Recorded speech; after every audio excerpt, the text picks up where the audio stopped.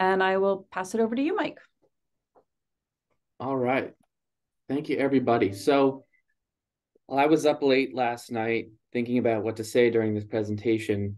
It might have technically been this morning, but anyway, I thought that what I might do is just tell you about some of the hard work that my colleagues have done so that you could associate their efforts with my face and I could take credit that way. Uh, there are a number of things that we have access to, and they're very well known to those of us who are denizens in the library, but I think they're very undiscovered relatively out there in the wider world. So I wanted to take a few minutes, and we could probably even wrap before the 15. It could be like 9 and 15 or something like that. But anyway, um, I begin, as I so often do, with the library's website. And you, of course, know you can ask us, about any of these sorts of things, contacting us through here. But I'm going to jump into this library databases link here. And if you're watching this recording or if you're watching it live, there is a PDF that's distributed. Thank you, Martha, for reminding me about that this morning. That just quickly has some summative information and some helpful links to get to some of these things.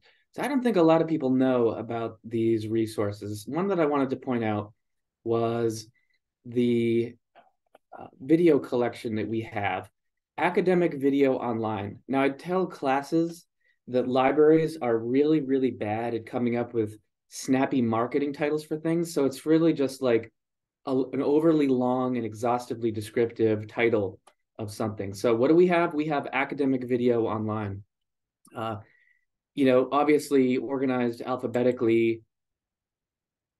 It's early up in the list, but I don't think anybody really is aware of this, save for maybe a handful of film studies folks and maybe a couple of historians. But it's really wonderful to know about. There's over 89,000 videos here with public performance rights, meaning that you can watch these in your classes. You can invite people to have a public exhibition of these things, which is no small thing if you know about copyright. The only thing you can't do is charge admission. So there's that. You can't be profiting off of library subscriptions. And if you do, don't tell us about it. You can stream, link, and embed these in Canvas. So if you wanted to assign things, you could make it very easy embedding it in your Canvas course. I'm just going to pick out something randomly here. So you've got, let me look at collections. A lot of people are interested, channels. Some people love the PBS content that is streamed. Let me just open up any old thing and we'll go into documentaries. We'll see what comes up here. I'm just going to pick something that illustrates how you can view, stream, embed, and share all of this stuff. So I'm just going to pause this because I don't want to actually watch it. But you have this share button here. You can see what I'm sharing, right? I've shared the right window. Good. Thank you. I'm sure you would have told me if not. So you've got a permalink here to get back to this. You can link your students. You can put this in your syllabus in Canvas. You can embed, which is a really cool thing. And so it's like the YouTube embed capability, but these are things that are only accessible through the library because we pay for them. I don't pay for them. Alice pays for them. And so thank you, Alice. And yeah, so they span every academic discipline you could imagine with a special emphasis on history, business, anthropology, education, media studies, and everything else is represented, just not as well as those. So that's the video collection that we have, Academic Video Online. Then also relatively undiscovered is under E here, this ebook academic collection. Over 237,000 ebooks regularly curated by librarians. So now you know why there are black circles under my eyes. And these are all unlimited in access. So think about how revolutionary that is compared to any of the print books in our collection, right? You've got nearly 250,000 titles, that any one of our students, faculty, or staff can read simultaneously. There's no limit. Everyone in a single class can look at it all at the same time. Great for collaboration, great for assigning. They could replace textbooks. I'm just going to click on ebooks here, where you would probably search and find to see if a book you're looking for is contained in that collection. I already have clicked on it and it didn't load, so I'm going to click on it again and yammer to stall for time while these things come in. So you've got, again, spanning every academic discipline. There's a ton on business, economics, education, really everything else, and a fabulous amount of ebooks, which you also can embed, link in your Canvas courses or anywhere else. And I did say, but it's worth repeating, they are unlimited. Anyone and everyone can look at these all at the same time. So that is a vast collection of ebooks, and I looked at the video collection that we also have.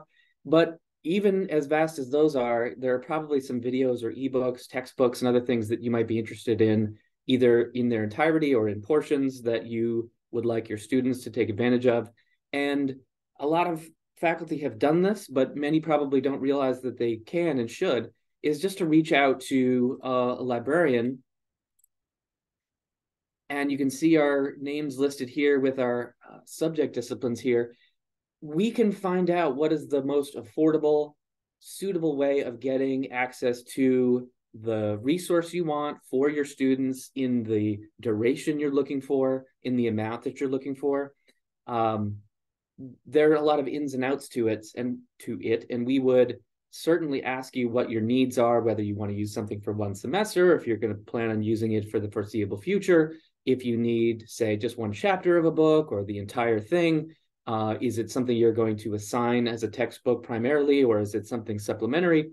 So we would work out the appropriate package, the right licensing, so that everything is nice and legal and it's paid for and provided to your students and to you in the amount needed. So just get in touch with us and we can find the right recipe for your needs.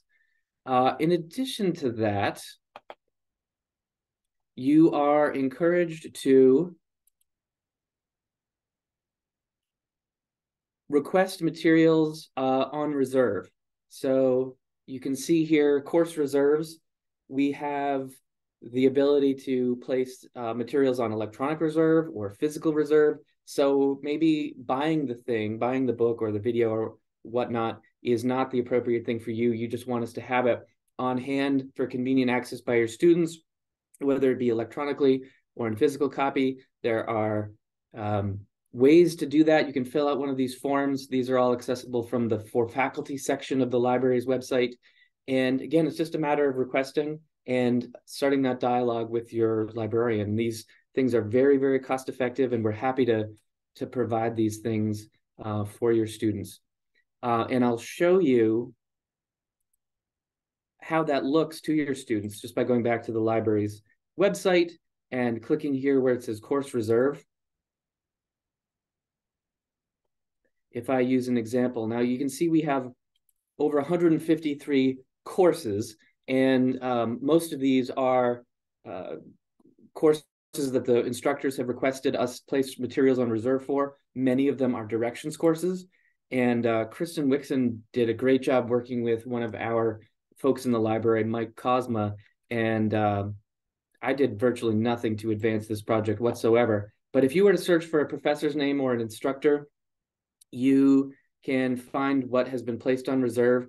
A great example is this CJ 3110, Youth and Crime. And this is a mix of print books, which students can request, read the portion they need, they return it, it's ready for the next person to request.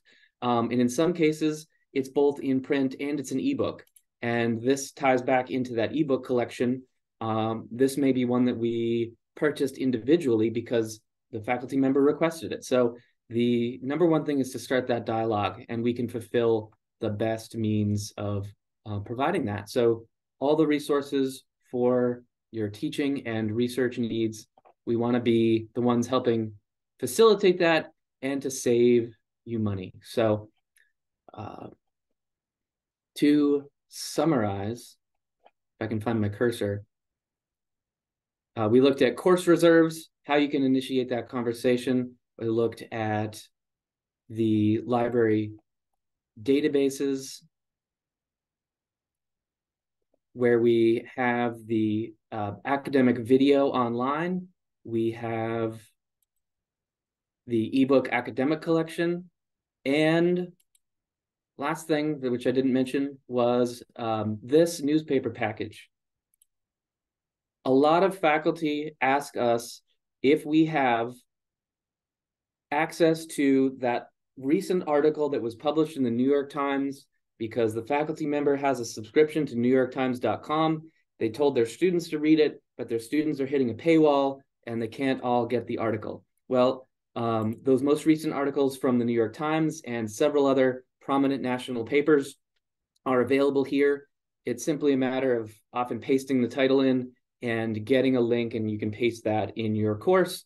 Everyone can read it, no paywall, no cost, and it fulfills that teaching need.